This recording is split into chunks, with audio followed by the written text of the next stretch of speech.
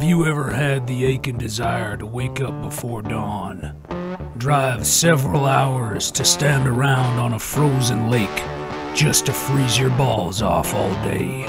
Have you ever had the burning need to face some of the harshest conditions known to man, to chase a fish so stupid that it can't tell the difference between a tungsten jig and a minnow? Well, brother, ice fishing may be for you. One shot. Well, good afternoon from the great state of Maine in my damn basement. I figured it was about time for me to make a video down here since I spent a bunch of time making this quote-unquote studio. It's a wood shop with a painted wall. I've had the itch for ice fishing. A lot of guys in the northern part of the state have gotten out already, caught some really good fish. And unfortunately, I'm a little bit of a bigger fella, and there hasn't been safe ice for me down here yet. With that said, I am going fishing the day after Christmas with a couple buddies. We're going to a trout pond, and I'm pretty pumped. But in the meantime, I wanted to feed the addiction and answer a question that a couple folks have already asked me this year and asked me in the past, and that's, what do I need to buy to go ice fishing? So today's video is going to be two parts. First part is going to be the bare minimum of what you need to get into the sport. And then the second half is going to be some tips on some gear that I think you should own and that I think is worth investing money in up front so that you're not wasting your time with some other stuff. And if you know you like the sport already, it's good to have this stuff. So first and foremost, obviously should be self-explanatory, but what the hell, you need warm clothes. You're going to be standing outside all damn day on a frozen lake in one of the northern states or in a province. It's cold, man. I'm not going to tell you what to buy. I don't know your sizes. I don't know what you like. I don't know your favorite color. But the only advice I can give you is get a base layer. I fished most of my life in a Carhartt suit when I was younger. I bought a float suit probably 10 years ago, and that was nice. 2 years ago, I switched over and started fishing in a base layer of merino wool, and I've never been more comfortable. It's lighter. You can move more. I literally just throw a nice pair of Carhartts on it and a hoodie or a jacket, and I'm good 90% of the time I'm out there. Part number two is a way to get into the ice. And again, if you live in one of the northern states or in a province of Canada, you should own an axe or an ice chisel. It's simple, they're cool. You know, maybe you live in an apartment building, whatever, go buy one, they're really neat. This will do you for the first, few weeks of the season, getting through the ice, figuring out if you really like this sport or not. After that, you probably buy yourself an auger, but I'll talk about that afterwards. So as far as cost of entry is concerned so far, you're at zero. You should own one of these already. You should own warm clothes. Now the second two things you're going to need, you're going to have to spend some money. And it's bait and a way to keep it, and then the traps themselves, or a means to catch the fish. So first and foremost, if you're in Maine, there's bait shops all over. You can use worms, but live minnows are allowed and preferred, but check what lake you're in. Certain stuff isn't allowed in certain areas. I know in other parts of the country you have to fish dead minnows or grubs or whatever, but bait's not going to be too expensive, and it's a day-to-day thing, so we're not going to factor that really into the cost of entry. What you are going to need is a way to keep it. And the simplest method is a bucket. If you don't own a bucket, go to Lowe's, $2.99. That's the first thing you got to buy. Now, you obviously got to keep the fish alive in the bucket, so best way to do that is an aerator. These are, I think, $20. They run on D batteries. The D batteries will last you 2 days. You can use oxygen tablets, but again, those you constantly buy. So spend the money. Like I said, it's like 20, 25 bucks, but we'll call it 30 to round up. Now for the third thing you need. Fourth thing. Wow. Counting. Not my strong suit. Fourth thing, you're going to have to spend some money regardless of how you're doing it, unless you want to fish with a nice long 6-foot open water rod. And because I live in Maine, we're talking about what you need in Maine, and everybody up here fishes with tip-ups or ice fishing traps. We're allowed 5 lines, so it doesn't really make sense to just jig one and have a dead stick, but some guys do jig for panfish and for togue and stuff like that, but the majority of people fishing here are going to be fishing ice traps or tip-ups. And for the sake of the video, for the cost of entry, Eagle Claws and Berkeley tip-ups run $10 to $15. So for 5 of them, we'll just say 70. So you're at $100 right now. And these will do you. I got plenty of buddies to fish with these, catch a lot of great fish, have a lot of fun. This, however, is one of the things I think you should upgrade or just buy the expensive going in. But, If you don't know what you're doing, or you just want to test the water, or you think these are fun, go with these. Now on those traps, you're going to have to put line, and you're going to have to put hooks.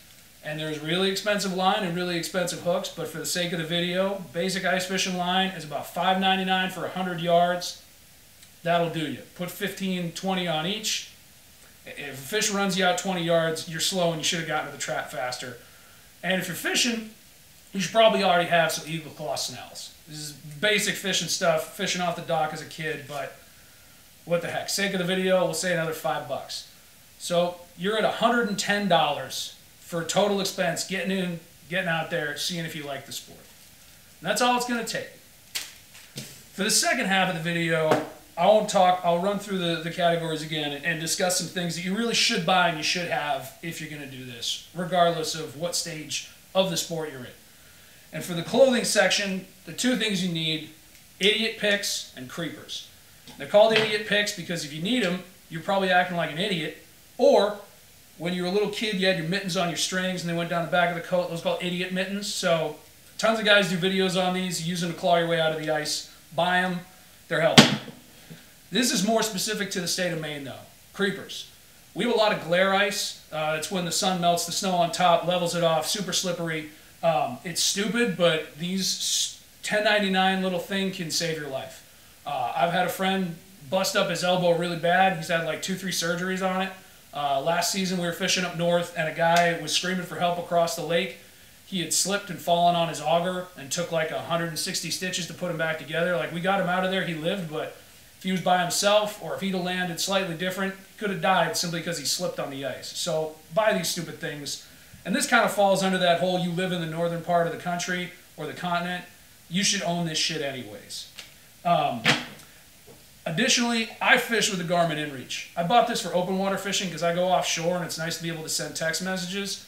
If you're doing anything out in the woods, out away from civilization, the peace of mind that this brings is great. And also, like I said, when I'm 30 miles offshore, I can text my people and say, hey, grab tartar sauce, we caught fish, or somebody needs to pick up steaks because I'm a terrible fisherman. For the second thing, which is getting through the ice, you should invest in an auger. And by invest, I mean spend 40 to 60 bucks to get yourself a hand auger, because if you're willing to put in the effort, this will get you through the whole season. I bought this 8 years ago, and it's still kicking. I've replaced the blades once. It's a pain in the butt to drill through 2 feet of ice, but it'll work, and it's nice and lightweight. But if you find that you really do like the sport, then I recommend you invest in an actual auger. This here, I think, is an Eskimo Rocket that I bought 5 years ago, and it's still kicking. The one I had before that actually didn't die. I just got rid of it because it was older than me and it weighed 50 pounds. A lot of guys run these. A lot of guys are running electric ones now that run off batteries. Benefits of that are they're lighter. Benefits of this, it doesn't run out of juice, but you can break it. And then the new trend is just taking the auger bit itself and putting it on like a brushless 40-volt drill, like a Makita or something like that, and you get the best of both worlds where it's super light, you can switch out the batteries, it's reliable. But yeah, the smell of gasoline in the morning is kind of nice. And then for the final two things, number one is a container for your bait. You are going to be out on the ice, it is cold. This here's a Yeti bucket. They work great, they're insulated, and you can see in the top and the lids have a hole in them. You could also just take an old cooler, pop a hole in it, throw the aerator down through it. Or a lot of places make bait chests. Vrabel makes some really nice ones. They're a little pricey, but like I said, they seal, they fall over, the bait's not going to go everywhere, and they're insulated, so it's going to keep the water from freezing when you're out on the ice. And then finally, and the thing that may cause a little controversy is trap preference. I know out west a lot of folks got beaver dams or Vrabels and tip-ups, but like I said, there's two brands here in the state of Maine, and that's Heritage and that's Jack Traps. And I'm pretty sure more people fish jack traps because they're a little fancier and they look a little nicer, and they are handmade, but Heritage is a Maine brand too, and I catch a lot of nice fish. So it's all preference. There's just some slight differences. They both function very similar, where you put the flag in a cradle, you put the line down in the water, a fish takes it, trips the flag, everybody screams, everybody goes running. So it's up to you what you want to buy as far as a brand. But I recommend spending the money in the beginning of the sport to get a nice set of traps, because they'll last you. And then just some bonus things to make the experience a little better. You have a sounding weight, which is how you tell how deep it is in the bottom. I'm not going to explain that. We'll do it in a later video. Weights, because obviously if you're fishing deeper than a couple feet, you're going to need to get down. And then a de-hooking method. And this here is what I think is probably one of the most important things that a lot of guys don't actually have or don't think is important. If you're fishing for fun, you need to get the fish back in the water as soon as possible because they will freeze their fins, their gills, their eyes. And if you're fiddling around trying to get a hook out, you're going to kill the fish. This little method, this little jobby, hooks on, pops it, done, photo, back in. So that's it. That's the video. Hopefully this was helpful. I'm going to throw up a whole bunch of links and gear lists if you want to buy stuff, but I hope to see you out there. If you see a bunch of big, huge guys being loud, cooking food on the ice, it's probably me and my buddies. Come say hi. We'll shoot the shit.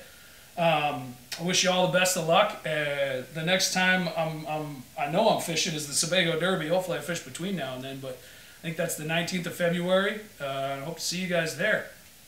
Party on.